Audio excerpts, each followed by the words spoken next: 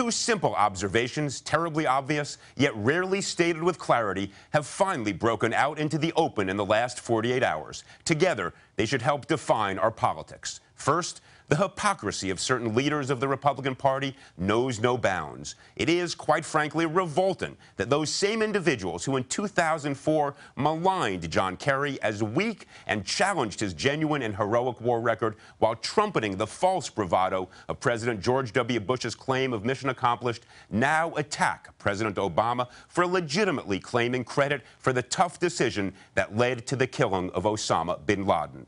This, at the same time, Rudy Giuliani and Mitt Romney go on a political tour of New York firehouses to somehow play on Rudy's residual popularity stemming from 9/11.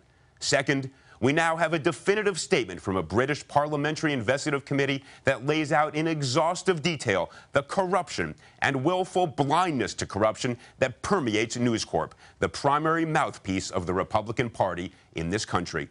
The committee did something quite remarkable. While not charging Murdoch, that is someone else's job, they said with absolute clarity he is not a fit person to exercise the stewardship of a major international company. Weave these two strands together, and you understand why Washington is ground to a halt and our politics is so toxic. But here's my hope.